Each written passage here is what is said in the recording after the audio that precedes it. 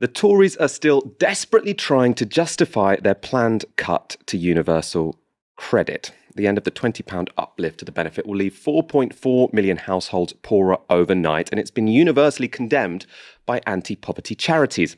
Yet Therese Coffey, the minister in charge of the benefit, suggested it shouldn't pose a real problem to anyone. If they were concerned about lower incomes, they could just work extra hours. £20 a week is about 2 hours extra work every week. We'll be seeing what we can do to help people perhaps secure those extra hours, but ideally also to make sure they're in a place to get better paid jobs as well. And that's where elements of the £650 million in infrastructure projects supporting 425,000 jobs, we can want to try and help people get on into those better paid jobs, often in construction, but other elements as well that go alongside these big major projects. So what you seem to be saying is that you take £20 a week off you and you have to work longer then? I was saying that it's a temporary uplift, recognising the reason it was introduced. That's come to an end, that reason. We're seeing record numbers of vacancies. We're seeing elements of employment continuing to go up. And I'm confident that we can do the 27,000 work coaches that we have right around the country will be helping people, as I say, not only get back into work, but to get progress in work as well. There are two big problems with what Therese Coffey said there. I say problems, I mean, it's completely offensive what she went out and said there. So first of all, for those who can possibly find extra work, it's simply not true. That's because when you're on universal credit, every extra hour you work, the fewer benefits you are entitled to. It's called the taper. So if you earn an extra tenner, you'll lose up to £7.50 for increased taxation and drops in benefits. It's not the case that you can just work 2 extra hours and get 20 extra quid. The point was made well by the Resolution Foundation. They're the experts on universal credit. Responding to Coffey's claim that an extra 2 hours could make up for the universal credit cut, they said, if only this were true, a universal credit claimant on the national living wage will take home as little as £2.24 from an extra hour's work. A small increase in working hours will be nowhere near enough to cover the £20 a week cut coming their way next month. The other reason Coffey's claim is ill-informed and offensive is because a large proportion of recipients of universal credit are unable to work. How are they supposed to work those extra hours, those extra 6 hours, as the Resolution Foundation says, to get that extra 20 quid because of the taper? This tweet was representative of many responses to Coffey. Tyrone Wilson said, "I am registered unfit for work and you are taking that money off me anyway." This cut to universal credit is an appalling policy. It's going to have damaging impacts on so many people across this country. What this clip shows is not only are cabinet ministers willing to cause that damage, they don't even understand the nature of the benefit they're cutting, right? She's just completely ignorant. She is the most important person in the country when it comes to managing benefits, and she doesn't understand how they work. This is a cruel and stupid government which seeks to implement cruel and stupid policies. And the way in which you create the political cover to do so is by saying cruel and stupid things. This is completely divorced from the reality of universal credit claimants and also completely divorced from the reality of the kind of economy that we're entering into. So one, you have had over a decade of lost wage growth at this point. So people's finances, if they were in work, were already particularly tight. It's been the single biggest fall in living standards since the Napoleonic Wars. You have a cost of living crisis, particularly in the area of housing, but also transportation. And you've also got a really uncertain employment market. The furlough scheme has sort of managed to keep businesses afloat. We don't know what the impact of lost income over the pandemic is likely to be when that goes away completely. And some of the other sort of job retention schemes start to, are finito forever. So it might be that we're looking at, rather than this continuing increase in employment, and by the way, we should take a really serious look at what kind of jobs are being created. They're not high quality, well-paid, secure jobs. They're often very insecure, low-paid, temporary forms of work. But we also might be looking at, in some sectors, an employment crisis, right, where more people are pushed onto the mercy of the benefit system. So it's completely economically illiterate. It's also just completely cruel. What have we learned from this pandemic, if not that you can't improve society at all by punishing some of the most vulnerable people? We've seen that with free school meals. That it was no good trying to use the hunger of children to discipline their parents. It was just cruel. It was just stupid. When it came to establishing furlough, which was the government had to be bullied into it by Corbyn and John McDonnell back in the early months of 2020. Initially, there was a complete denial from the government of that you would need in order to preserve people's health, support of their incomes. And we've also seen the really reckless decision to keep statutory sick pay very, very low.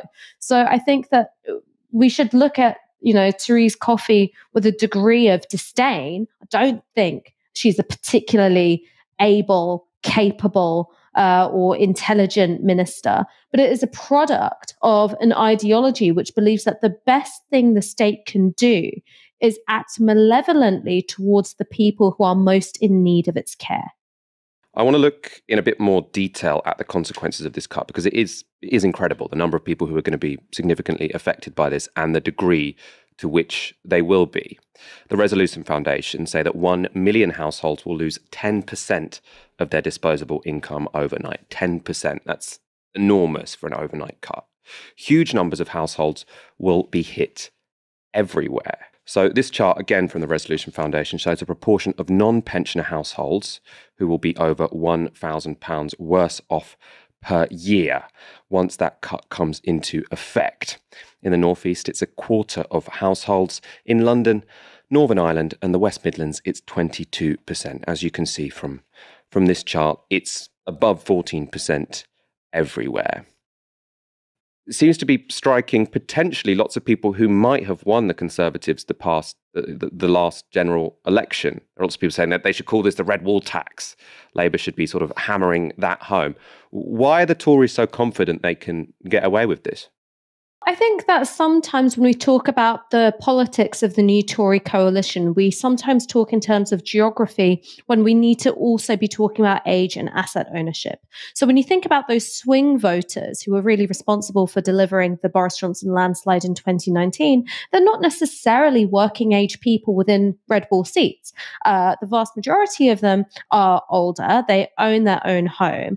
And it's something like, I think, 55%, if I'm remembering the statistic correctly, of Tory voters own their own home outright. So we're talking about people who are in a very different economic position to people who are within the employment market. All right. The main thing which is responsible for their economic security isn't what's in their wage packet. It's in the value of their house and that continuing to go up. So you've got some divergent economic interests here.